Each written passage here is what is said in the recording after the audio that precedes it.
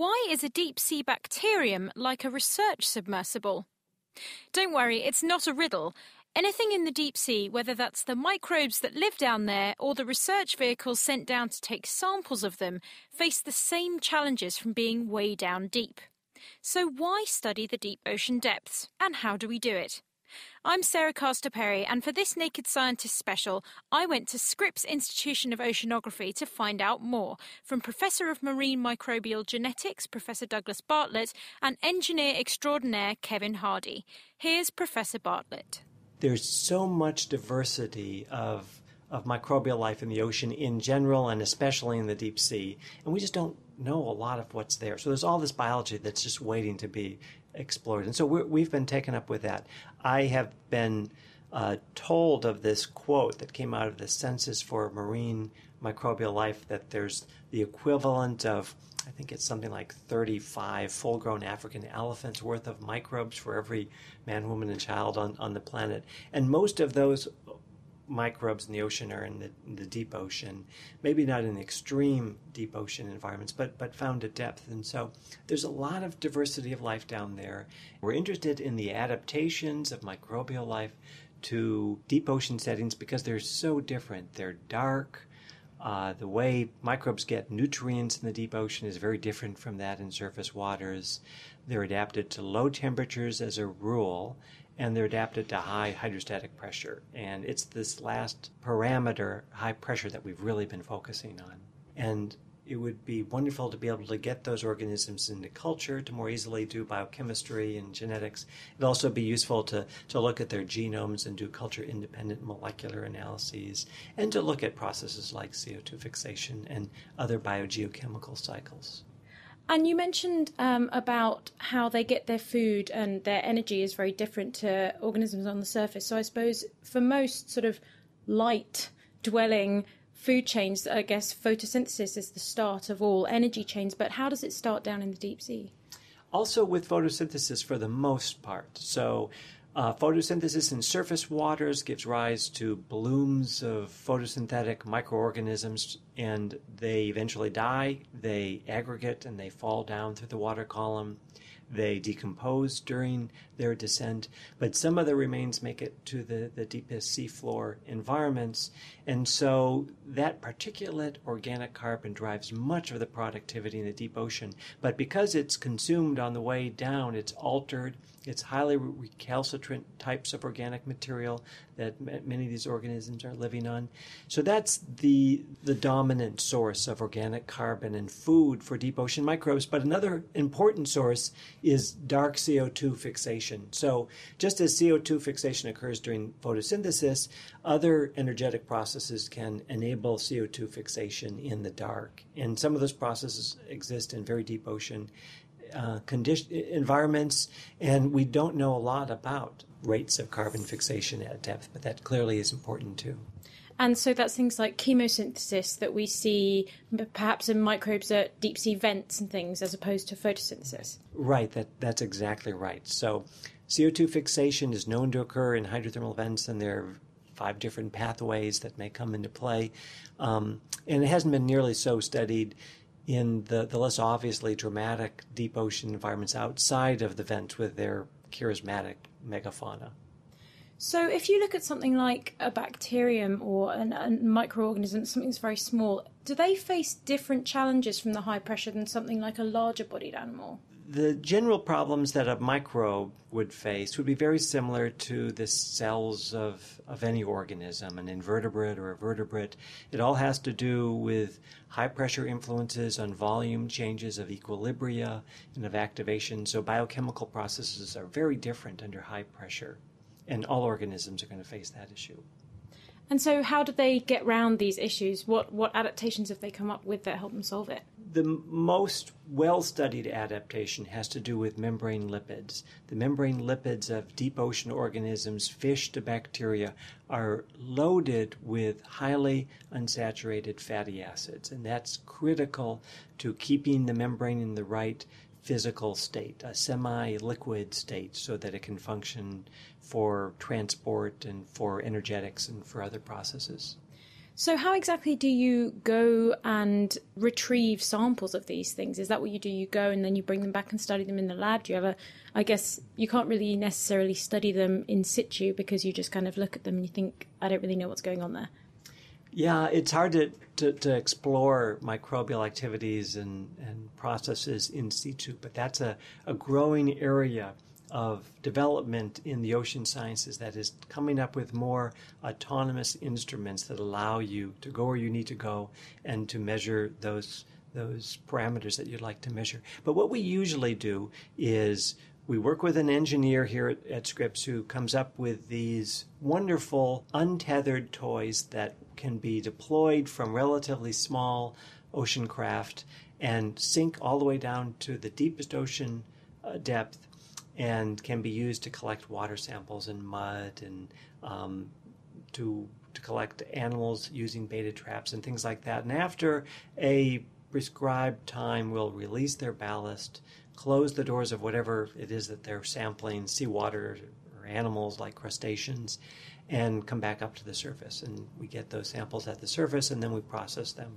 We try and culture some of the diversity that's out there using a variety of different energy sources and culture conditions, but always in pressurizable titanium or stainless steel containers. And so that's what's really peculiar about the kind of microbiology we do. We have all these cold rooms stuffed to the gills with pressure vessels that are pumped up to as much as 16,000 pounds per square inch of pressure to see what we can grow. And so we couple that with different energy sources and electron acceptors and various physiological kinds of enrichment conditions to see what we can get. And so far it's been valuable. We've been getting new kinds of microbes, in some cases not just new species or genera of microbes, but even new subphyla and phyla of microbes coming up that hadn't been cultured previously from deep ocean environments.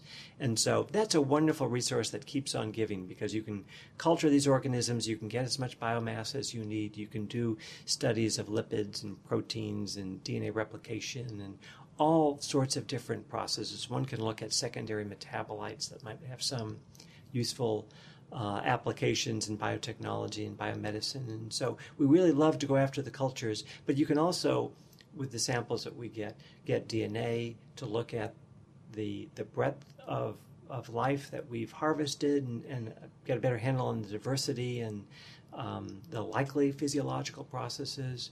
We can look at gene expression. We can look at the proteins that are being made in situ in some cases. Maybe we can do some small molecule isolations. All of that kind of information gives us a much better handle on the characteristics of life and the adaptations of life and the more globally relevant processes like CO2 sequestration that may be going on. And speaking of globally relevant processes, how do these deep sea microbes fit into the ecosystem of the wider oceans in general? Well, there's virtually nothing known about their contribution to the trophic dynamics, but they must be important. So undoubtedly, those microbes that are living either off of the particular organic carbon that rains down or fixing CO2 themselves and going through various sorts of lifestyles to grow and reproduce, undoubtedly they're food for other organisms and are contributing to the diversity of grazing protozoa and other organisms up the food chain, eventually leading to the invertebrates that are found in the benthic environment, and perhaps the vertebrates as well that are up in the water column. So what do you see as the most exciting things that are coming out of looking at the deep sea? Is it the excitement of finding so much new diversity, or of the ecological roles, or the discovery of new chemicals, that sort of thing? Gosh, all of the above. I think people just see it as this environment that has been grossly understudied. We seem to study deep ocean environments for various purposes in spurts. And a year or so ago, there was the 50th anniversary of the Trieste voyage to the bottom of the Challenger Deep. And I think that rekindled interest in many people's minds of going and exploring so much of our planet that is yet to be discovered in our inner space, in our deep ocean environments. And there are all these questions that exist. We know that there are deep ocean mud volcanoes and cold seeps and microbial mats and various kinds of reducing environments with their own types of microbes and invertebrates and other organisms. But we don't know very much about what's out there in a lot of the ocean environment, especially the deep ocean environment that's been the most inaccessible part of it all.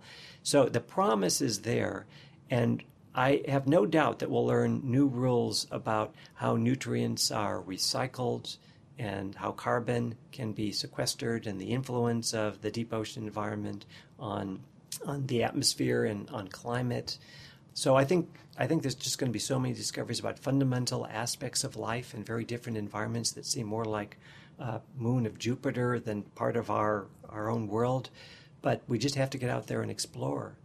And finally, I spotted earlier that little tiny polystyrene cup on your windowsill. Is that something that was taken down in one of these little unmanned subs? What a great question. I don't even remember where this came from. It either came from one of those small untethered instruments, or it looks like in this case it came from a dive with the Alvin submersible. I see. And so that probably went down just a couple kilometers in depth. But some of these instruments that we deploy have been used at depths as great as 9 kilometers or so. So, I mean, this is, I'm guessing it was once a sort of normal-sized polystyrene cup, and it's now sort of the size of a very small egg cup. It's an illustration of the pressures that we're looking at, I suppose. It is. This is a perfect example of how high pressure promotes volume decreases, and it does that to a styrofoam cup. At high pressure, the styrofoam cups get compressed to something like ceramic and greatly decreased in size. So I suppose that is a great illustration of the problems that microbes like that face in the deep sea. It is, and also for people who want to deploy instruments in the deep ocean, because everything has to be designed so that it can cope with high pressure. So pressure housings are necessary for every component of equipment that gets deployed down deep, and whether it's a manned submersible or an autonomous instrument or some cabled array, it all has to be pressure resistant. Well, speaking of taking stuff down to the deep ocean and how exactly we go about looking at all the microbes and all the life down there, we're now joined by Kevin Hardy. Kevin, hello. Hi. So I hear that you have quite a lot of exciting gadgets and instruments that you might be able to show us. We have some of the tools of science that get us down to the deepest ocean depths, so just across the hall. Let's go. Wow, this is quite an exciting room full of gadgets and big yellow spheres. What exactly am I looking at here? This here is actually one of our deep ocean vehicles. It's a small 17-inch outside diameter glass sphere with an acoustic transponder up on top so we can acoustically communicate with it at depth, and gives us about 54 pounds of buoyancy as well as command control. So that gives us a payload capability, which means we can haul stuff down to the deep ocean. And then haul stuff back up, I guess. And then haul stuff back up, yeah. It should be a round trip. So we have one of our frames right here. We actually try to use fiberglass reinforced plastic, FRP, because the water weight is so much lighter.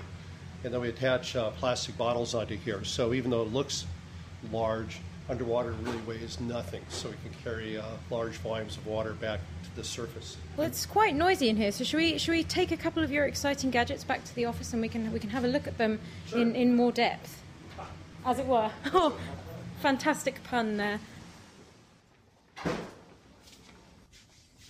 So we have a few things we do.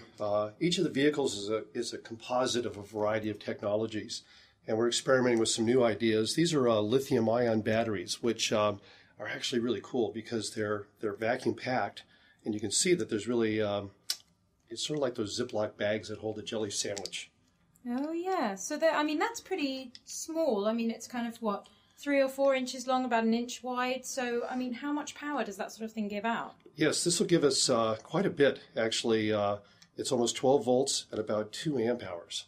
So you can really pack a lot of punch. But the other great thing about this, you can package these in an oil environment so they're pressure compensated. And we've done that and run them down to pressures greater than the deepest ocean depths. So the advantage to us is we can put these outside, and we never have to open up those glass spheres that you saw on board of a small ship. So it makes turnaround very easy.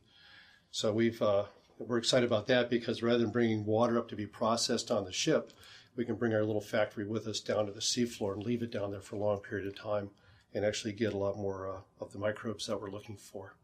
So obviously pressure is something that these are calibrated for. Is pressure the major problem that we look at when we're going down to study the deep sea? Yeah, it's really the first order problem is because that'll affect your buoyancy. So it's really a buoyancy game. It's like having a lift to the deep sea.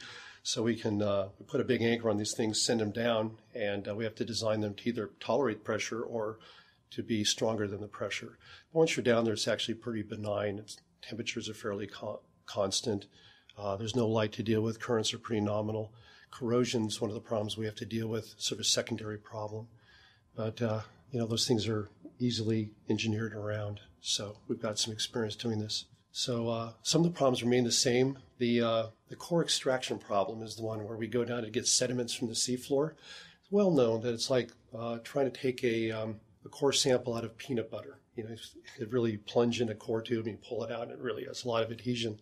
So one of the techniques that was first proposed in 1960 was by a guy named David Moore here in San Diego.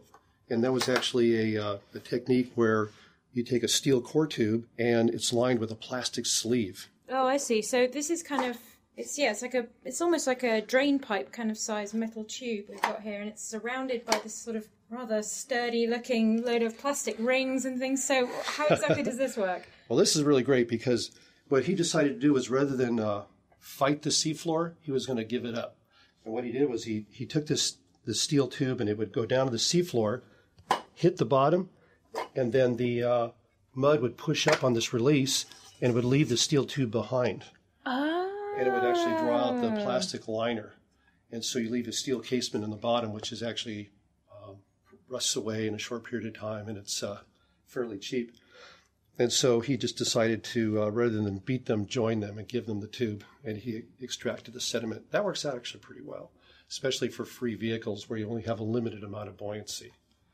So I guess it's one of the problems is it's not just being able to get the sample into your machine, it's being able to get the machine off the seafloor again, because I guess it's kind of like getting stuck in that goopy mud at the beach where you get your feet stuck and you can't get out and you're sort of making that sort of splatchy noise, but you're obviously under so much pressure under the sea as well, so I guess it's kind of a bit of a problem. It is.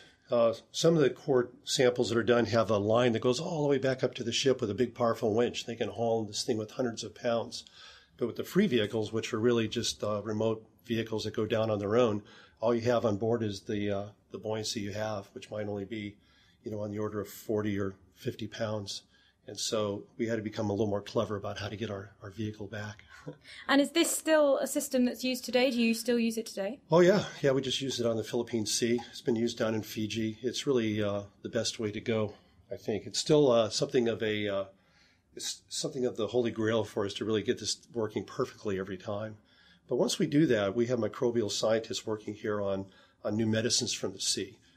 Both antibiotics and actually cancer cure drugs, and they really need to harvest the sediments to find those animals.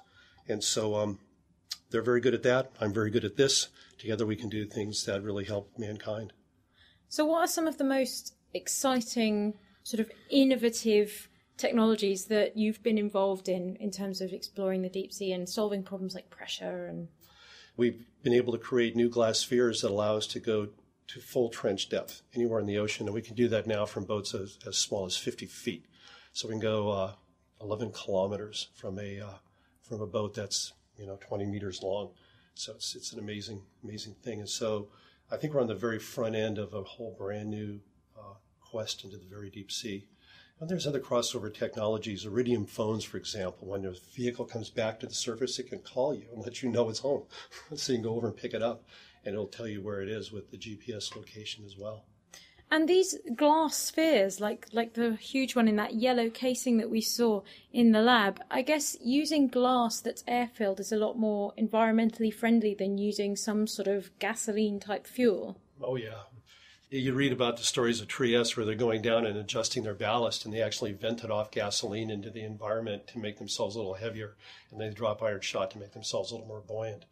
I guess it was fine in the 50s when we were exploring. They didn't have many ideas on how or many options for buoyancy, but we have many choices today.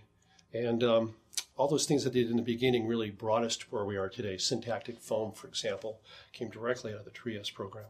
So we have choices today with titanium spheres, glass spheres. And glass is wonderful because you can just look right through to the inside. So we pull a partial vacuum and everything on the inside is very dry, and it actually thinks it's at an elevation of several thousand feet. And it's a dry, high desert inside the sphere. And we can look in. I have a pocket altimeter on the inside that tells me that the vacuum is still holding. So we know all the seals are working well. Glass is invisible to like Wi-Fi and Bluetooth, so we can communicate to the interior. So there's lots of new bits and pieces that we can apply to our engineering. So it's a really wonderful material to work with. Looking at something like being able to use a much smaller boat means that it's not such an enormous, expensive undertaking to then go out to the deep sea, or is it still pretty expensive? No, you're absolutely right. Trieste, to make a dive, took 3 days. Took a day to fill it full of avgas. The big chamber up on top is full of aviation gasoline for flotation. So they took a whole day to load it, then a day to do the dive, and then a day to offload the avgas. Well, now we can actually go out there and pretty much get on station and toss it in within 10 minutes of being on station, and then it does its own thing. And we can leave the station if we have an acoustic link. If a storm comes up, we can get out there between, in a weather window, deploy our instrument, and get out of there before the next storm hits. So we can use a smaller boat of operation. The vehicles are lighter, the air weight's less, so the frame requirements is less. So it's a pretty exciting time to be involved in this now. I think there's a lot of things coming together that are going to allow us to do some things that are going to be remarkable. Stereo high-def cameras, low-light cameras, red LEDs to allow us to image fish that can't see red. So there's going to be some very interesting things that are going to happen here in the next few years. I would just add as well that it's great that with the new technologies, these free vehicles can be used in a more versatile manner, and we can use boats of opportunity. But to be in a large UNOL ship is a great advantage because once those samples come up, then you've got a lot of work to do. And so to do all the chemistry and biology that you need to do, it's good to have a big ship. So I still like the big ships, but the smaller boats can be used to recover samples quickly, and in some cases get them back to a laboratory to process them further. I think the smaller boats also give you the opportunity to try different sites. So if something happens in Indonesia and you need to get a boat out of Jakarta, you don't have to wait for a big UNOLS class vessel to come around. So we can get out there right away and maybe do some initial exploration. But absolutely right, having a larger ship affords you the opportunity to bring many more vehicles along and scatter them about and really cover a very large area. And we're talking about all these untethered, unmanned vehicles, but have either of you ever been down inside something like the Alvin submersible, where I guess you're packed into this tiny little room? Have either of you ever been down in one of those? I have. I've been down on a few dives in the Alvin, and it's a wonderful experience looking out that porthole. In my case, we were looking at cold seeps off the northwest coast of the United States. Beautiful trip. It's cramped in there, as you indicated, that 3 people crammed in an uncomfortable position, everybody trying to look out a porthole window. And there are real advantages to being right there when it comes to sampling and thinking about the science that you're going to do. And so it's the Alvin provides a great deal of science to the community, as does the collection of manned submersibles that are used in Japan and France and now in China as well. So that's certainly a powerful complement to what can be done with free vehicles. I've been down in a couple of smaller submarines, not the Alvin, and it's quite an experience, a first-hand observation. Roger Revelle, our former director, once said that instruments will only see what you tell them to look for. So if you're measuring temperature, that's what you get. So having the human eye behind the porthole is really, really pretty nice. The great thing about free vehicles, unmanned vehicles, is their persistence. They can stay down there quite a long time, 2 years perhaps. If you want to let them study, the entire annual cycle of the deep ocean, you can do that. Whereas manned vehicles, their great advantage is the human eye and their mobility.